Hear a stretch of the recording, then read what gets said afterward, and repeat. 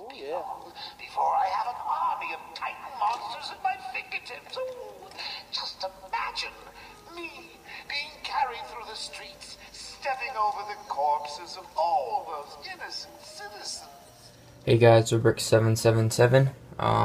This is another LEGO Custom Arkham Asylum figure. This one's going to be on my LEGO Custom The Mad Hatter. So yeah, hope you guys like the video. Enjoy! It's going to be glorious, so I can't wait. Dewey, what time is tea time in Wonderland? The Mad Hatter, Dewey. Oh, the Another Mad wonderful Hatter. villain. Now him you do get to actually see in Arkham City. Okay. Yeah. Quite the fun times. Kind of similar to the Scarecrow events in this game. Ah, so it goes into like the psychedelic world where we're tripping balls, pretty much. Exactly. Batman's flipping his shit when he's placed up with the Mad Hatter. And here he is, my LEGO Custom The Mad Hatter. The base is a LEGO Leprechaun. So I bought one of those because I missed out on that series.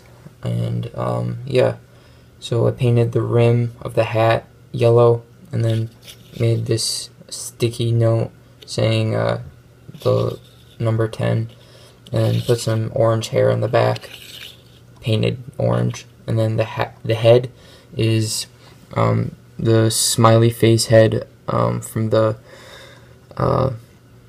Carnage LEGO set, and custom torso with the bow and the tux underneath, like the shirt underneath, and then painted the coat green, white hands, green arms, and then the legs are brown and black. Well, the shoes are black and the pants are brown, and that's pretty much it. I cut the coat because it was too short or whatever. I mean, too big, so it wouldn't fit. So I had to cut it up and make it smaller. So that's my LEGO Custom Mad Hatter. Hope you guys like him. Thanks guys for watching this video.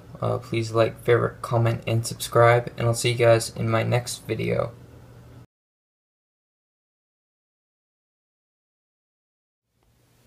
Ouch. Riddler, be a little nice. Look, Dewey.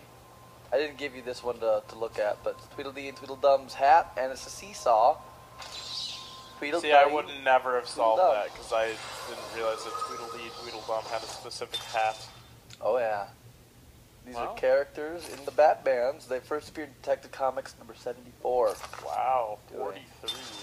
They have an obsession with Alice in Wonderland. I wonder if they have ever worked with the Mad Hatter. I would assume they have. I don't know. We can't get this one, do we? Oh no! Ah! Shock! The shock!